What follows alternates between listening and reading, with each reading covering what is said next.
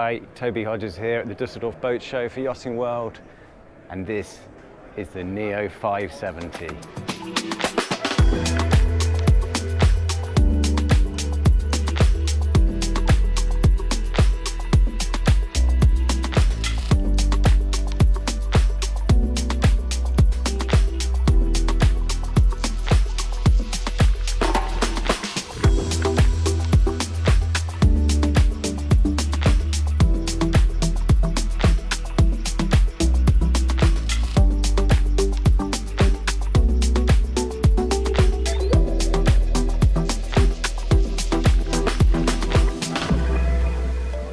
So the Neo 570C, this is the first one designed by Paolo there and Sean Carkeek, and it's a weapon. It's a cruiser racer, but just while we're here looking at this heavily chamfered camber bow, where that chine starts from low and runs up in this reverse sheer shape, it's super cool and contemporary. It looks wickedly fast, and we can presume it will be on the water. They've only had it in light winds so far. But when you look at that shape, and if you come back here and look underneath, you see very flat, planing aft sections there. So it's designed to be basically the same sort of speed as a TP52.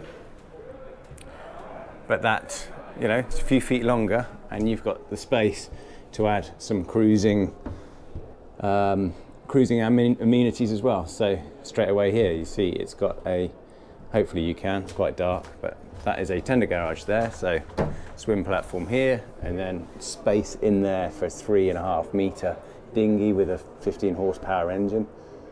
And then you'll see that's on the watertight bulkhead. You've got some of the electrics and hydraulics in there, and if you can see the pipes as well, that's for the water ballast system. And if you built a racer cruiser, it would be a stripped, you know, a TP52 would be stripped out and raced by typically 15. So if you want to be able to cruise it as well, or let's just say fast sail it, then you want to be able to do it with less people, and water ballast will help that. So this has 700 to 800 litres of water ballast. So you pump that on each side, you need less people to sail the boat fast and flat. Starting from the aft here, you can appreciate this is a very beamy boat indeed. All 5.3 metres, 17.5 foot, I think, that beam. And it just looks like raw powder, doesn't it? Very flat deck. And quite well organised, I think. It's unusual, obviously, to have the wheels so far forward, and what that means is your mainsail trimmer really is going to be aft here. But so if this is where the helmsman's going to be, sat here, the canting or stood with the canting footplate, then you've got this slot here for the mainsail trimmer to sit. This is obviously when racing. With foot controls to control the high-powered air winches each side. So this is the type of winch, an Air 250 Harken here, that you would see on a TP52. And what they did was Neo worked with Harken to put a 24-volt motor in that, so you get a high-speed mainsail winch. Let's see if it's on. No, turned them off, but they are, I imagine, the fastest mainsail winches you're going to see, with those electric ones anyway. All this deck is super grippy sort of thing you see on Volvo boats, TPs. It's sea deck foam decking, really nice, and that mixture of that and the inbuilt non-slip, which is Kiwi grip as well. Yeah, lightweight and functional. Neo yachts in Barry make pretty much most things themselves, including the sails, because they're Banks sails. And yeah, so these things like these stanchions support, customized there, the foot supports, they're all made in-house. So there you got the deflectors and controls for the running backstay, the winches for them. Each side you've got a quarter locker there for life rafts, and there's your shore power in. Nice long mainsail traveller track with an Antal flat winder there to control that electrically as well. And then moving forward, you see a little bit more of the cruising element to have a couple of cockpit tables, obviously removable to save weight when you are racing, but those will drop down. You can have them fixed, you can have them, you don't have to have them. If you're spending €2 million on a boat, you can obviously choose how you want to kit it out. And then you have here these winches as well.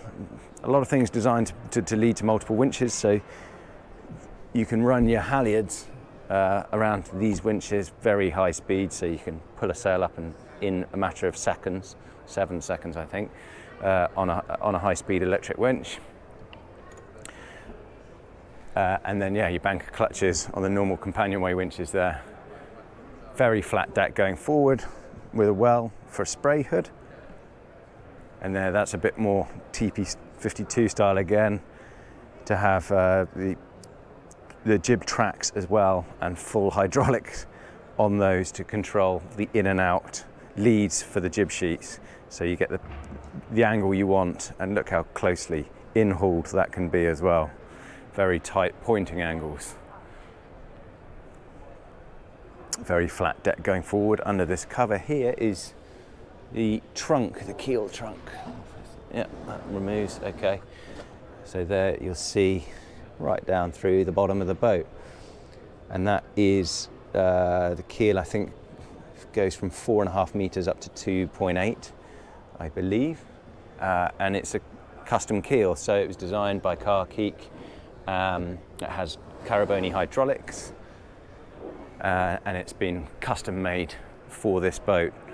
You can see, should be able to see on the stand here, there it is, there's the keel itself, but look how low profile it is, particularly at the top. So the actual keel head, very, very narrow indeed. High performance. Under here, if it's open, don't know if it is, but is a crew cabin setup.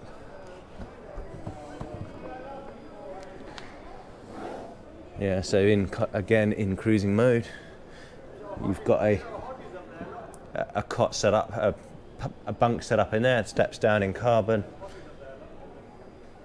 and then further forward, anchor locker. So there's a bit more of your racer cruiser mix. Look, normal anchor windlass. You see how the red chain runs through the that hole there, and then you've got a roller within that enormous bowsprit. Wouldn't want to go all the way forward there to the tack point. Look how long it is. And then you've got a hydraulic Cunningham there for the headstay with twin pistons installed under that. Yeah, very much the sort of detail you'd see on a high-end race boat. Quite a machine, but wait till you see what's below decks.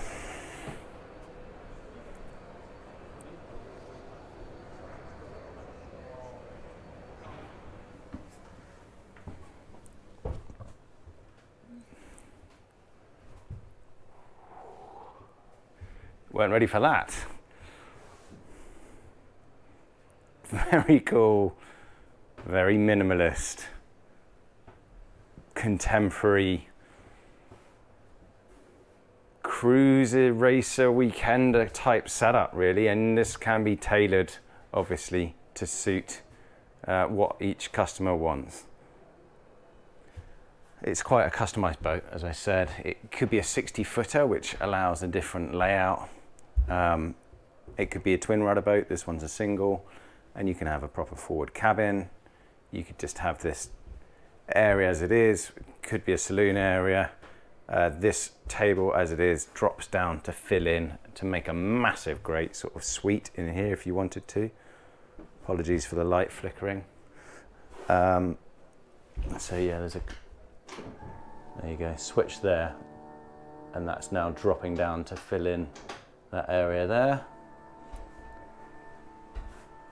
Galley is built around this keel trunk area, so you've got a microwave below that, and a gimbaling induction hob on the top, quite slick. Stowage this side on the galley. Everything, well that's not stowage. Little aircon machine in there as well. Drawers and stowage below it. It's all in pre-preg core cell, this one. So super lightweight. As standard, they'll probably make the boat in infusion carbon epoxy. But yeah, this one weighs, that's big stowage rail area in there with a rail above it. I love how the structure of the boat is just left exposed. You can see how, and imagine how stiff and strong it is. There's the chain plates there and big ring bulkheads. And it's the same again on the side, yeah, very much a symmetrical layout. So more stowage behind there, big sink in there, outlets for your aircon, around this keel trunk again. Navigator space or an office space. Yeah, there is a stool there, but this screen just cants over each side. And you can sit here, keyboard, feet up, brace yourself in there. And equally that's the sofa style, and that is very comfortable, and that can do the same as this side, so it becomes a bunk berth each side, well 2 bunk berths, and you can cant the bottom one as well. Just pull on here, that'll lift up. Stowage below it, but obviously you can get a nice wedged in angle depending on which tack you're in. Super lightweight doors there. Plenty of outboard stowage in the raised bit. And then moving aft, you have a good size heads and shower stroke wet hanging locker area each side. And then a proper double cabin. Yeah, as I said, same each side, but when I say a proper double cabin, that's got good stowage in it.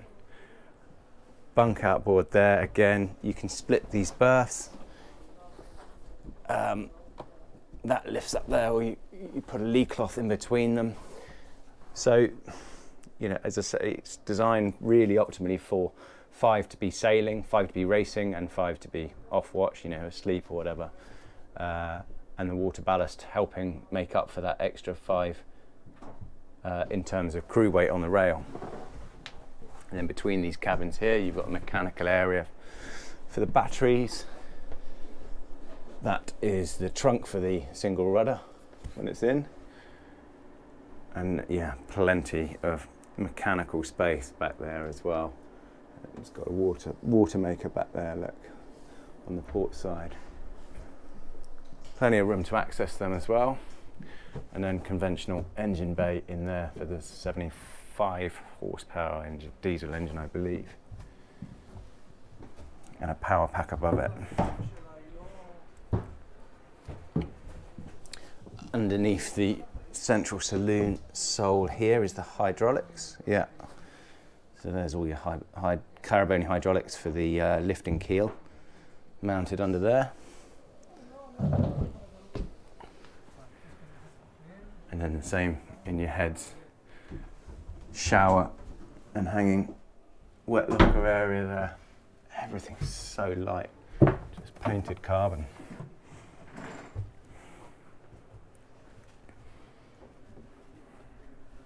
Imagine it'd be quite loud.